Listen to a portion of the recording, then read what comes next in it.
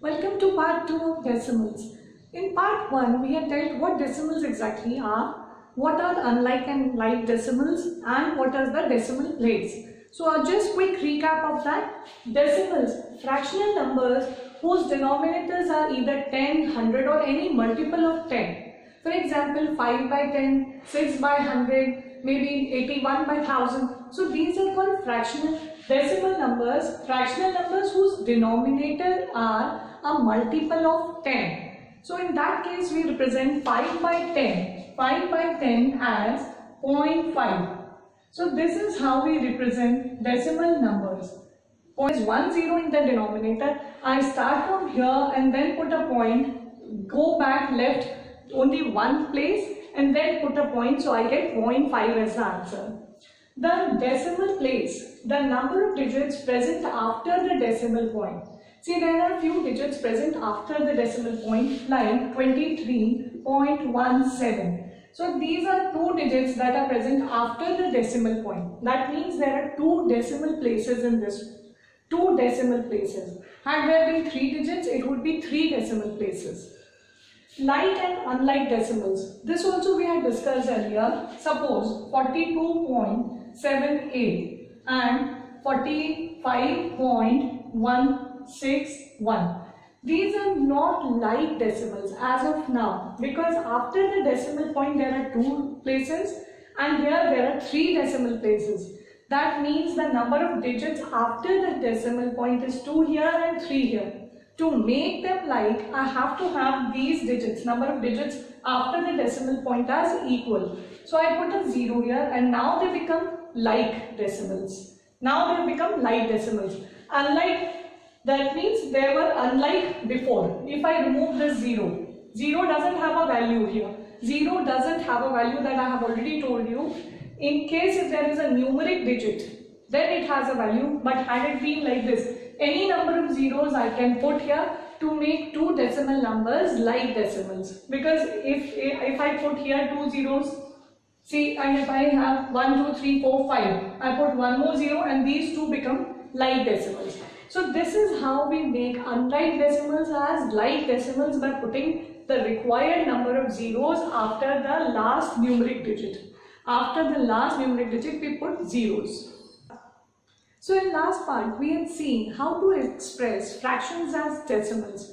Just quick recap of that once again. 45 by 100 is the given number. What we observe is the number of zeros in the denominator, and accordingly we start from here and take 2 chunks and put the point. Like it is 0.45. If I put the point here, because there are 2 zeros in the denominator, I start from here and take 2 chunks. Similarly here, there is only 1 0. So starting from here, I come here and put the point. So this becomes 76.7. So this is how we make fractions into decimals when the denominator is a multiple of 10. Today we are going to see when the denominators are different. Rather, they may not be 10 or a multiple of 10. Suppose it is 75 by 8 or 2 by 6. So this kind of decimal also we have to learn today. And moreover, in last we had done comparison of fractions, comparison of decimals. For example, 45.35 is compared to 45.40. When the whole numbers are same, we have to start comparing the very first digit after the decimal. So this is 3 and this is 4. That means this number is definitely greater. First of all, you have to see the whole number part. Had it been 46, directly you could have written that this number is greater. And had it been, suppose 3, suppose here it would have been 3. Then what? Then what you do is, you compare the first digit and then come to the second digit. In this case it is 5 and here it is 0. 5 is obviously greater, so this number becomes greater. So this is how we have done comparison of 2 decimals earlier also, like unlike decimals, and now we'll be doing some fractions which have a denominator other than 10 or a multiple of 10. Now we'll see 2 numbers which are given to us. First number is 2 by 5, the other is 12 by 48. Now we'll learn how to change these fractions into decimal. See, first the numerator will come, this will be coming here, and this is the denominator which will be coming here. 2 is the numerator which comes here and 5 is the denominator. Now we do simple division of these. For example, 5 zeros are 0. We cannot put anything here.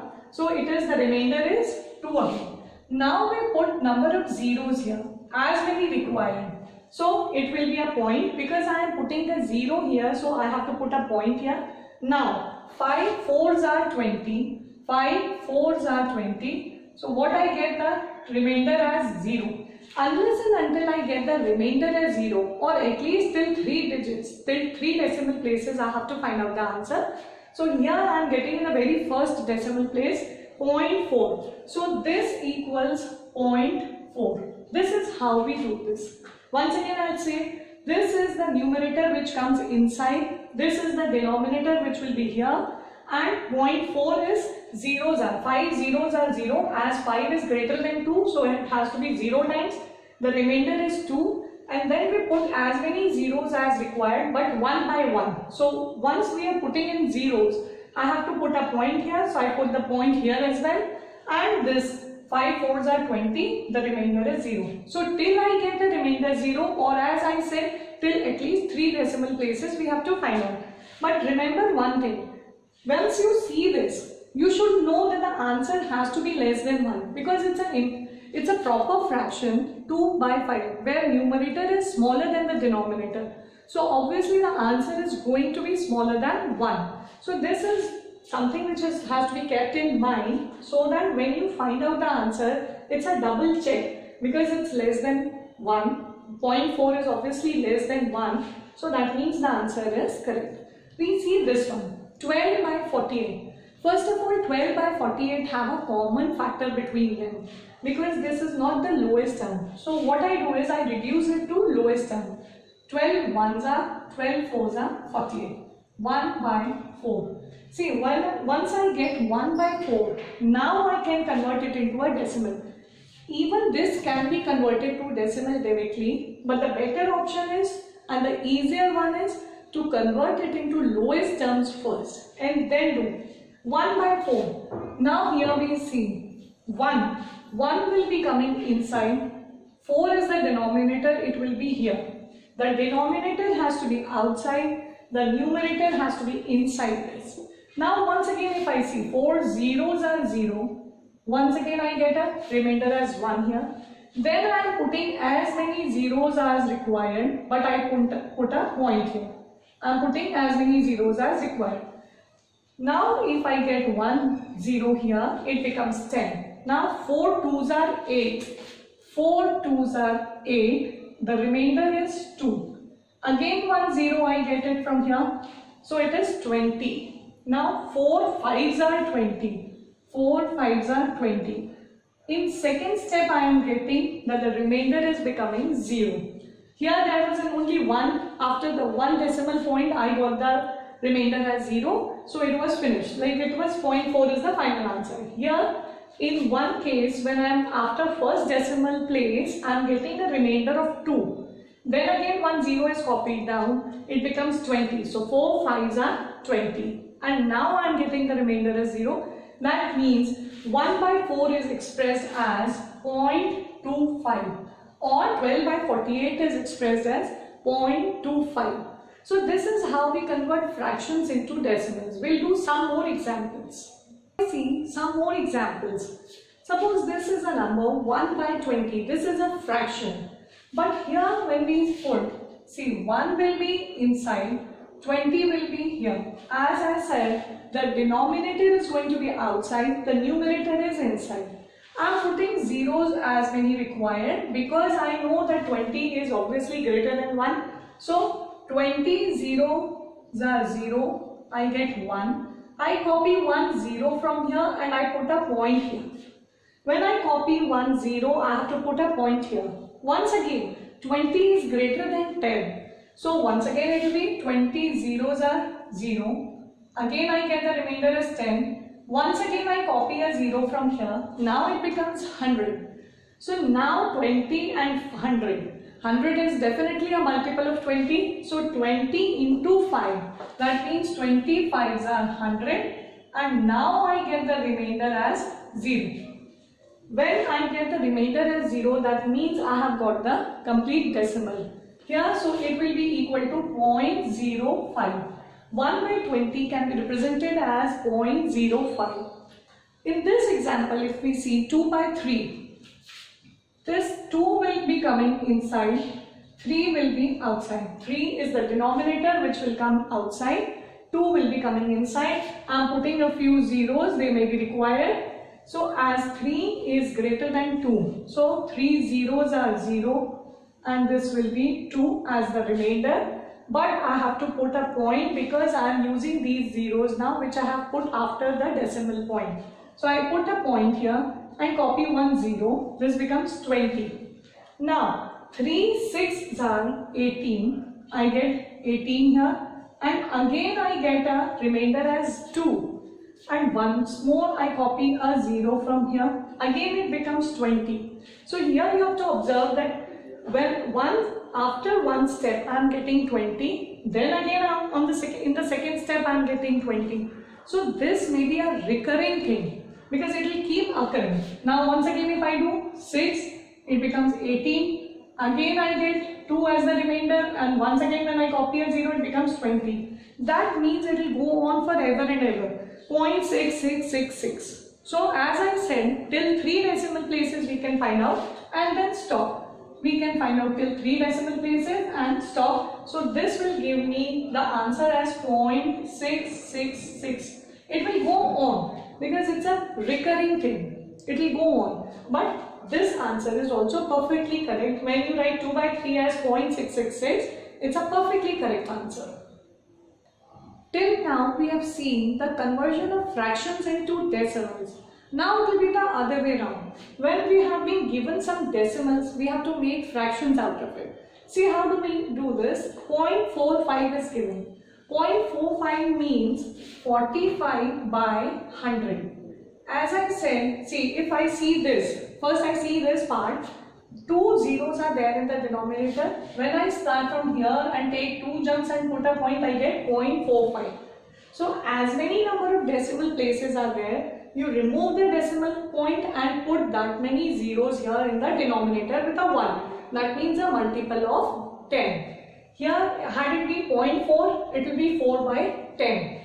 This is what we will do here also. So 45 by 100 is the required fraction. But once again, it is not in the lowest term. So it's always better to convert it into lowest term. I cut with a 5. 5 nines are 520. So this is what is my final fraction of 0.45. It's 9 by 20. 45 by 100 is there. 45 is a multiple of 5 and 100 is also again a multiple of 5. So 5 nines are 45, 5 20s are 100. So I cut it into lowest term and I get the answer as 9 by 20. We see here 1.25. Once again when I remove the decimal place, see once I remove the decimal point, I have to take 2 jumps. So that means I have to write 100 in the denominator. Because there are 2 decimal places after the decimal point, so I have to write 100 here. As many number of decimal places, as many number of zeros. Now 125 by 100 is again not in the lowest term. This is also a multiple of 25, this is also a multiple of 25. So it will be 5 by 4. Because 4 25s are 100. 5 25s are 125. So this is what we get as the final fraction.